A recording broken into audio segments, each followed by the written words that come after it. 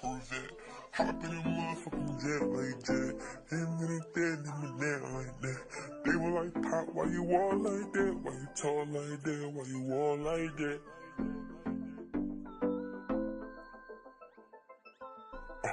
I'm off for Eddie, I'm up.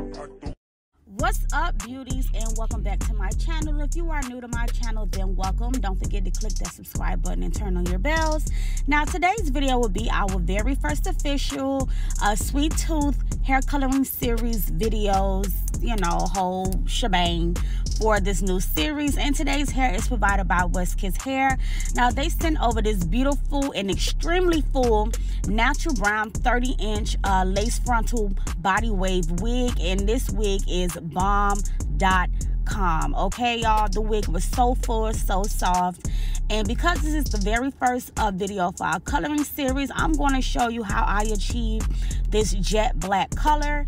Now, I got this color idea from my boo, and y'all already know who he is, as Slay by Jordan. I tried his method today of doing the jet black color by using the Royal Navy and using the color jet black from Adore. Now, usually when I do jet black, I do permanent dye, and I use like the permanent jet black dye. But today I'm going to use the semi-permanent colors. And as I mentioned before, it is the Royal Navy and the jet black, and he said that it will give you the blackest black that you want. And indeed, he was dead ass on. Like, excuse my language, y'all, but I gotta be real. This wig got jet black so quick, so fast, and the lace did not stain. And this is an HD lace wig, and to be honest, I did not like, okay, in his video, he sprayed like the got to be on the knots and stuff. And, you know, that's his way of not preventing the lace from staining. But honestly, I didn't do that at all, and the lace did not stain. And I just kept pretty much just dipping the wig into that color. I put the Royal Navy in there first, and then I added the jet black right afterwards, and I just made sure I mixed it up really good. Like, whenever you are doing the water dye method, make sure that you do mix that color in well, and there's no clumps and lumps in the coloring and that water combination, because those clumps of color is what I've come to believe that stains the lace. So make sure that you mix it up really well, and then once you do, you can go ahead and begin to dip your wig, and your coloring should come out just fine. Now, I did let that sit for 10 minutes, but I did not let the lace sit underwater. So try this method as well, and let me know how that works for you guys on the next coloring video. Even if you do the roots that same color, just don't put the lace all the way under the water.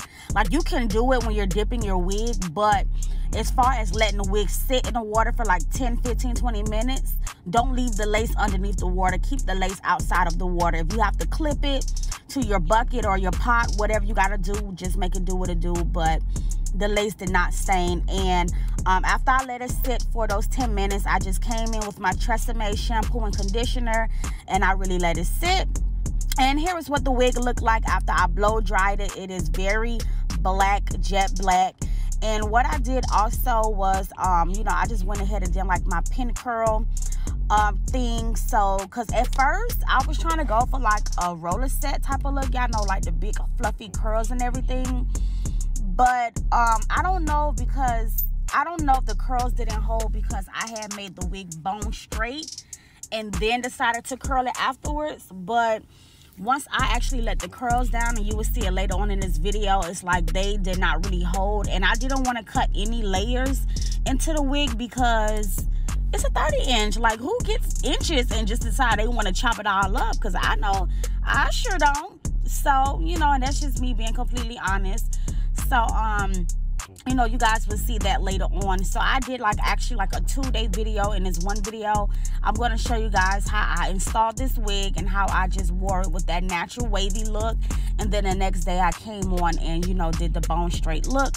But however, I went ahead and did my ball cap method, as you guys seen in the beginning of this video, and I applied my scalp protectant to my skin. I had already cleaned it with my 99% lace prep alcohol, And now I'm just applying my layers of my lace mud adhesive.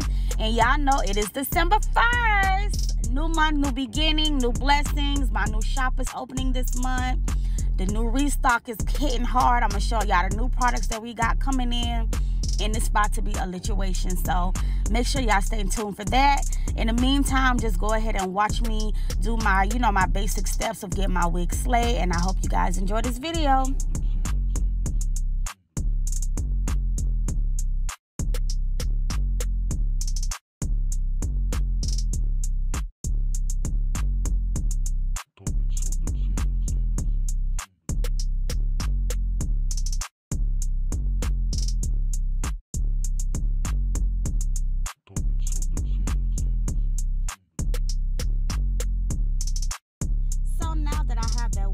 Down, I'm just going in quickly with the hot comb and just hot combing the roots on in. And of course, y'all know I'm gonna take my top seller, the one everybody go crazy about, that ultimate melt belt. Okay, and I overstocked with this product because y'all don't play. If y'all don't get nothing else, that glue and the melt belts be, baby, out of stock. Okay, so I got more than enough melt belts, so you can purchase as many as you need.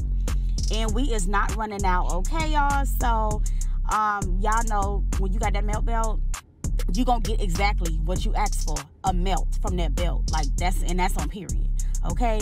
So, after I remove that melt belt, I'm just going in with that eyebrow razor. Brand new, fresh. Try to get fresh razors, y'all, because the fresher they are, the better they just glide on across your hairline and make it so much easier. So once I cut off that extra lace, I went ahead and just got my adhesive on the back of my hand and just took my little small tooth comb, applied that adhesive under those little spaces, and just pushed it right on into that skin.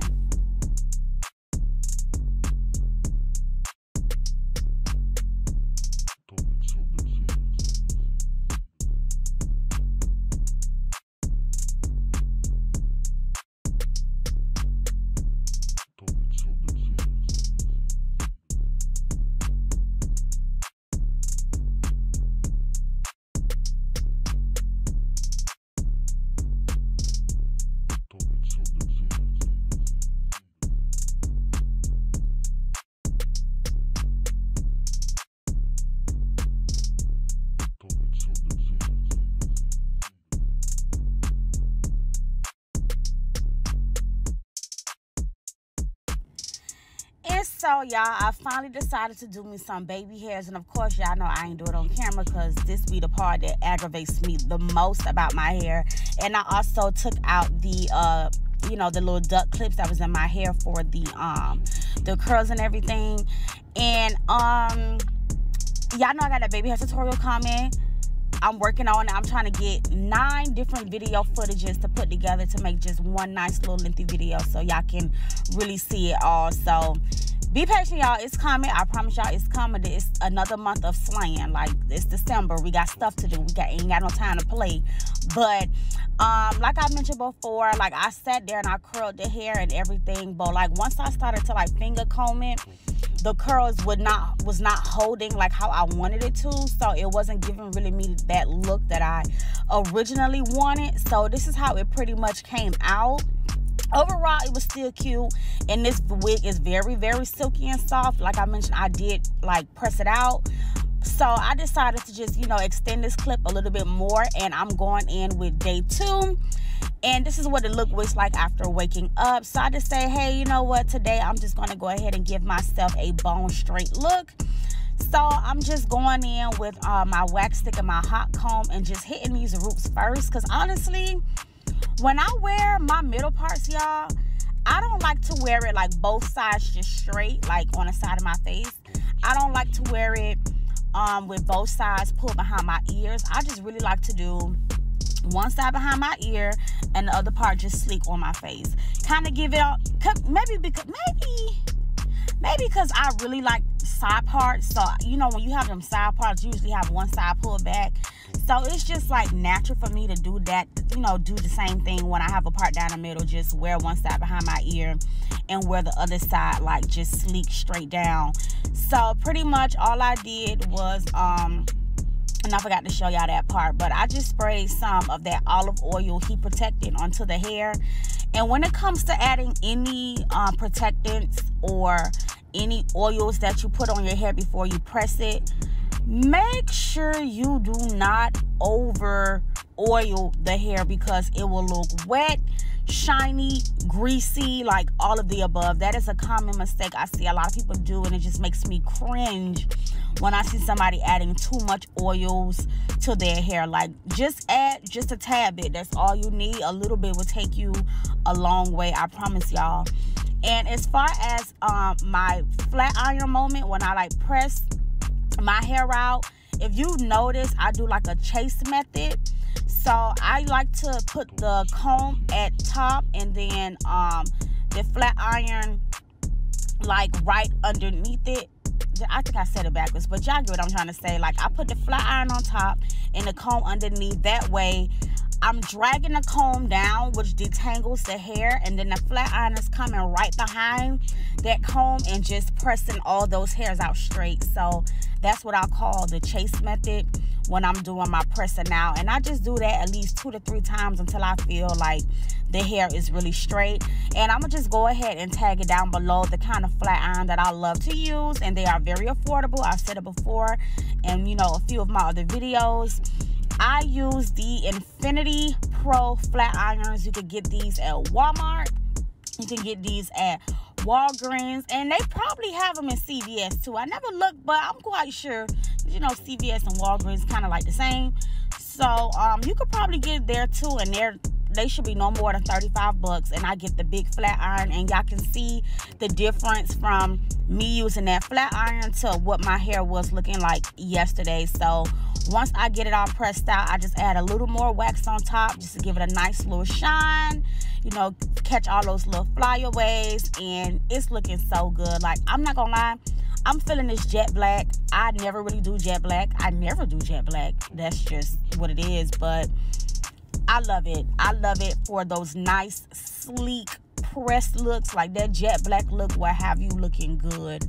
And now that y'all know how to do a you know, color your wig jet black without staining your lace and everything, I'm gonna do another jet black look, but I'm gonna actually do like a roller set. But I want it to be more so shorter, like shoulder length, and I'm gonna do that one for y'all you know, later on too. So I'm just going to continue to get this hair all pressed out, and once it's pressed, I'm gonna kind of like come back on with my face beat and show y'all the finished look. So just keep watching this video and enjoy this quick little press and slay.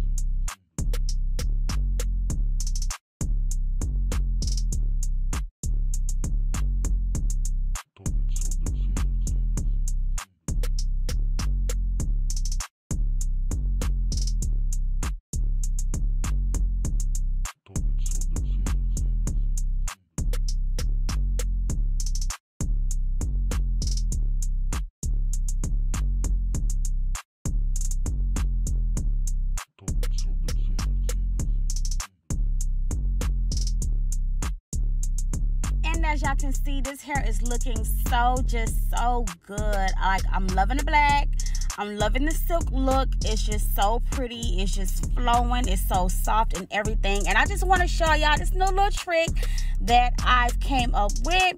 And I went and purchased this little it's really like a gray roots cover up, and I got this from my local beauty supply store, and I got it in the color jet black. And if you have an over bleach knots problem, this right here can solve that. If your foundation spread it onto your hair when you was doing your conceal part, this little product right here will fix that too. So I didn't have to use no black spray. If you can't find the high beams near you, just copy one of these and you will be good to go. But thank you guys for watching. Here is the finishing look. I hope you enjoyed it. I love y'all, and see y'all on the next video in our new coloring series.